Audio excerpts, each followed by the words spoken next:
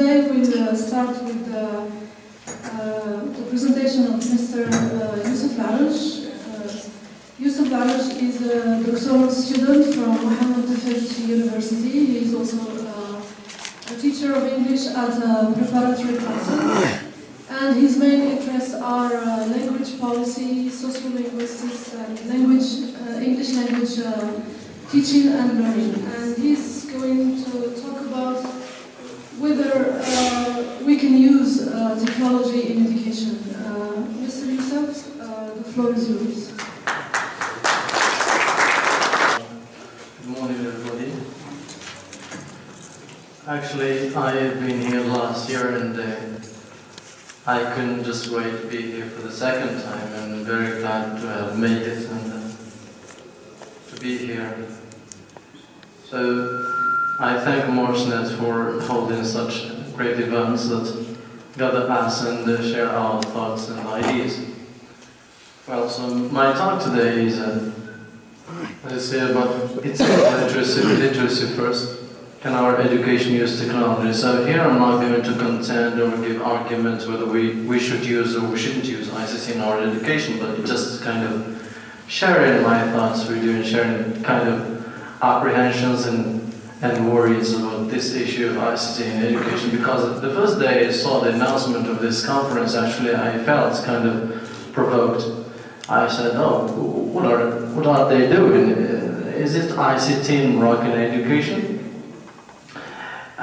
If we talk about resource centers, and so I can agree, but when it comes to applying ICT in an average Moroccan classroom, I just felt, as I told you, felt teased.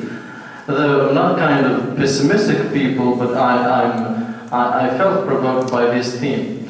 But actually, I really thank them for choosing this theme, because we should, from time to time, ask these kinds of questions to brainstorm and see where our ideas and practical thoughts can fit. So in the course of this presentation, I'm going to just shed light on ICT in education. We're going to have a short, let's say, overview on Genie program. It's a policy by Moroccan higher education, actually Moroccan education. I missed the last 2 days, so maybe just through the presenter, I just inferred that there was some talk about this issue before. Okay, and last I will just shed light on some of the challenges, or call them obstacles, which hinder the use of ICT in Moroccan education. Okay. So that, as I said, before applying ICT, in my opinion, we should be literate in the use of ICT.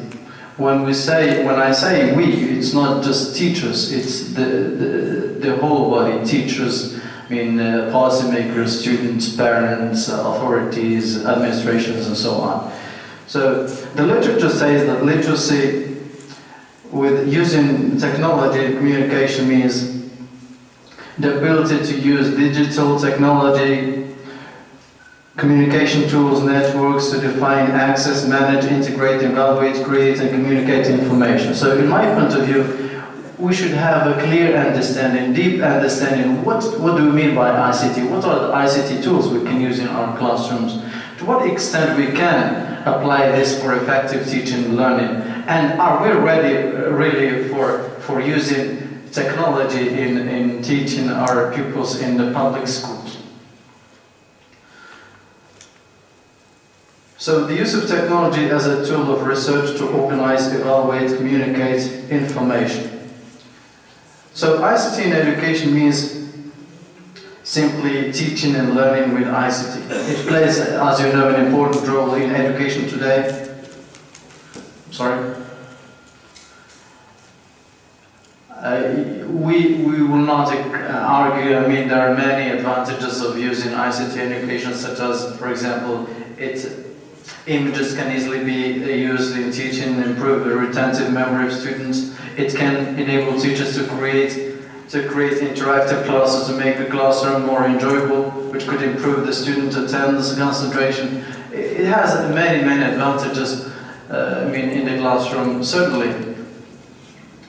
Now, Moroccan education, or the Moroccan Ministry of Education, has tried in 2005 to introduce a larger program called GENI.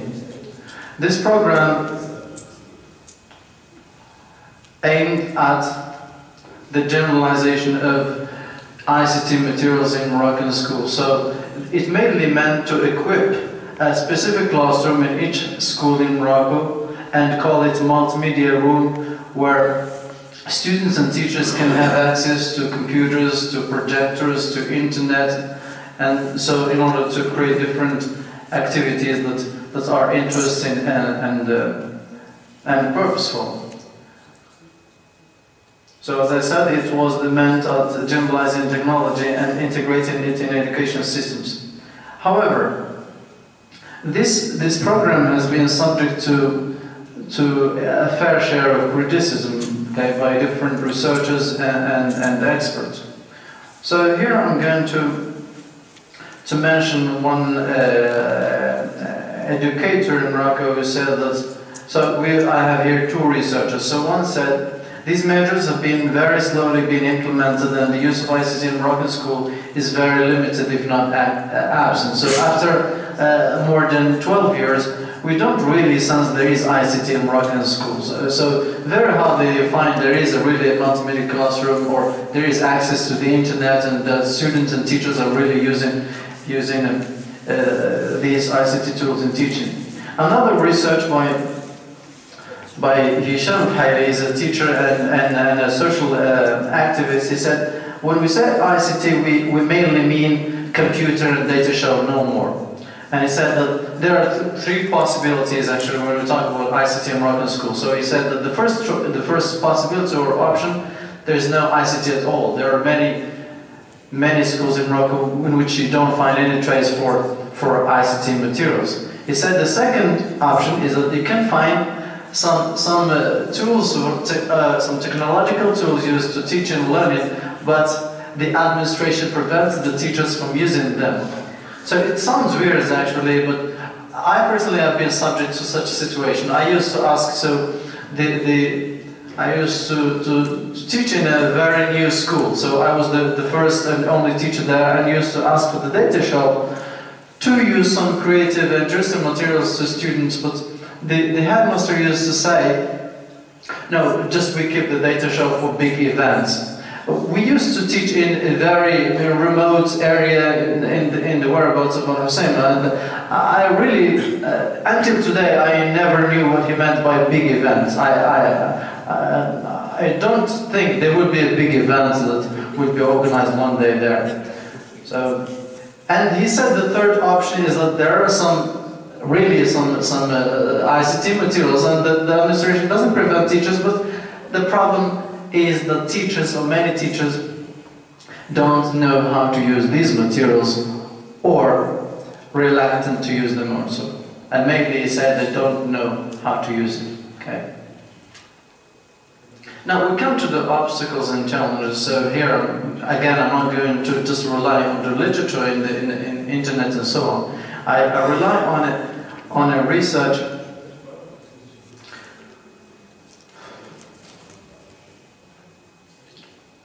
A research.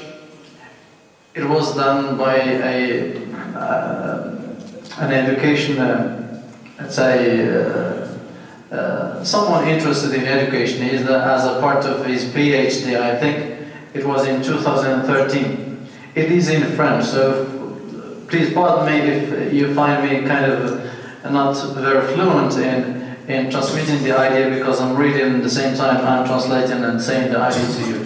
So this research was entitled L'intégration et l'usage des TIS dans le système éducatif marocain. Attitude des enseignants de l'enseignement primaire et secondaire. This person is named Mustafi. It was done in 2013, as I said. He said, in overall, so it was a thorough research about really the implementation and the efficiency of this program. He said that in general, the majority of teachers, 61%, said they never used ICT in their classes. So he interviewed teachers in primary, in middle high school, and high school. So, as I said, the majority said never use ICT in classes.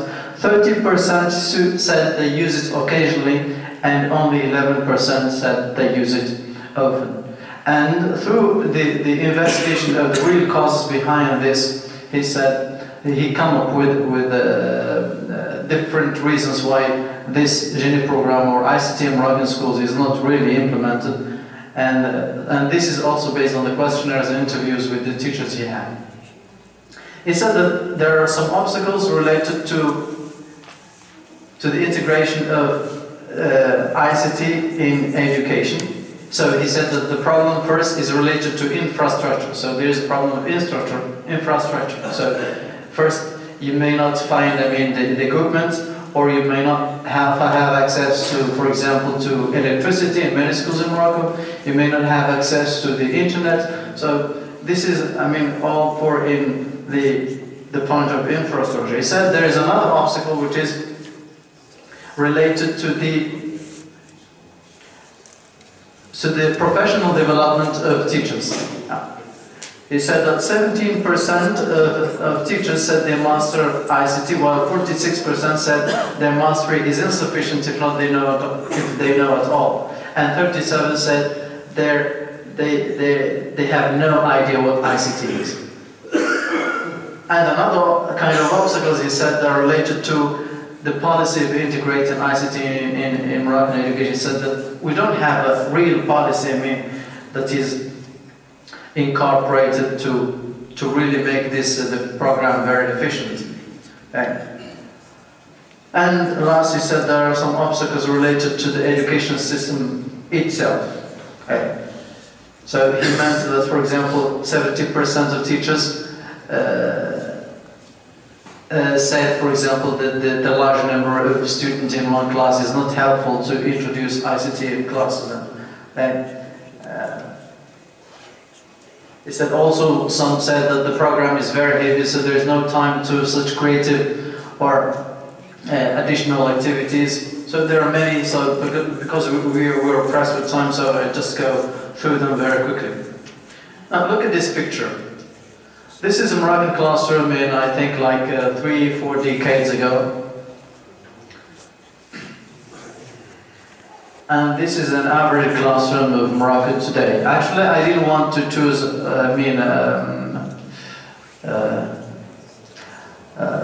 worst images, okay? But just to compare.